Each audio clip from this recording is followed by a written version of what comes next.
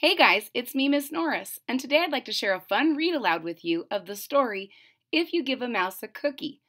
The story, If You Give a Mouse a Cookie, was written in 1985 by Laura Joffe Numeroff, and it's illustrated by Felicia Bond. But today we're also going to be telling the story with felt characters. And every Friday, until I run out of felt books, we will have Felted Fridays. So if you're ready to hear the story and see the story, I'm ready to share it with you. Here we go. So today I will be showing you both the pictures in the book, but also we'll play along with our felt. If You Give a Mouse a Cookie is the name of the story. If you give a mouse a cookie, what do you think he's going to want? He's going to ask for a glass of milk. And when you give him the milk, he has a cookie, but now he needs milk.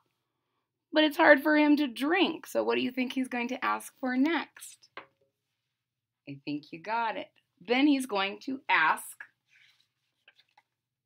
he'll probably ask you for a straw. I'm going to take some of these down as we go. So now he has his milk. Oh, almost has milk. He has his milk and his straw. And when he's finished, he'll ask you for a napkin. So when he's done with his cookies and milk, he's going to ask you for a napkin. So he had to search everywhere to find a straw. But now he's happy and full. Then he'll want to look in the mirror to make sure that he doesn't have a milk mustache. And when he looks into the mirror, he might notice that his hair needs a trim. So he'll probably ask you for a pair of scissors. I'm sorry, a pair of nail scissors. So some little tiny ones. He's looking in the mirror, wants to make sure he looks good. And then he realizes, my hair's getting a little long. I need some scissors. And when he's finished giving himself a trim, he'll want a broom to sweep up the bathroom. And he'll start sweeping, and he might get carried away and sweep every room in the house. You know how mice are. So he's trimming. You see all that hair flying everywhere. He's not going to leave a mess. So he gets a broom, and he's going to clean up after himself. But then he kind of cleaned all the rooms. It looks like he just loves to sweep.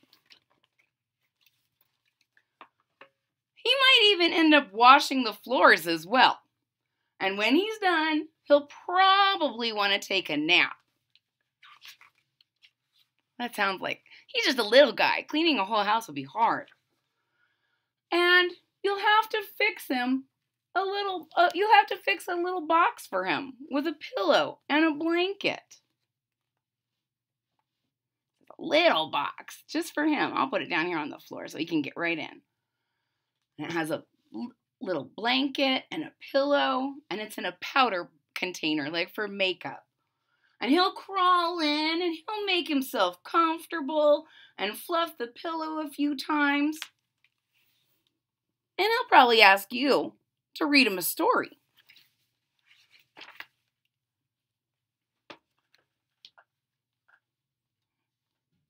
So you'll read to him from one of your books, and he'll ask to see the pictures.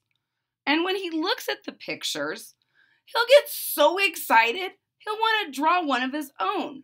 So he'll ask you for paper and crayons. He likes a lot of stuff. And he'll draw a picture. He's so little that the crayons are taller than him, and his paper he can lay on it like it's a rug.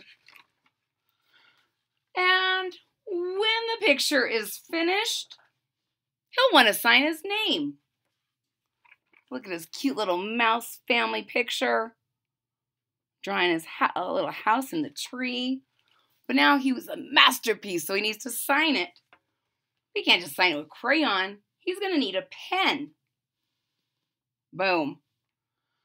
And then he'll want to hang his picture on your refrigerator, which means he'll need, what's he going to need if he wants to hang a picture on the refrigerator? Some tape. So he's written his name. He has his beautiful masterpiece. And now he needs tape. Oh, tape. Scotch tape, so it's clear. He'll hang up his drawing and stand back to look at it.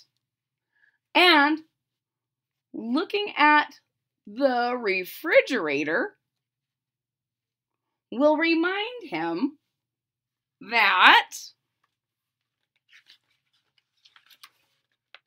he's thirsty.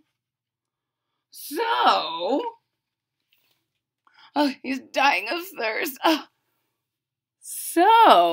And the boy is tired because he's running around finding all these things for his mouse. So, he'll ask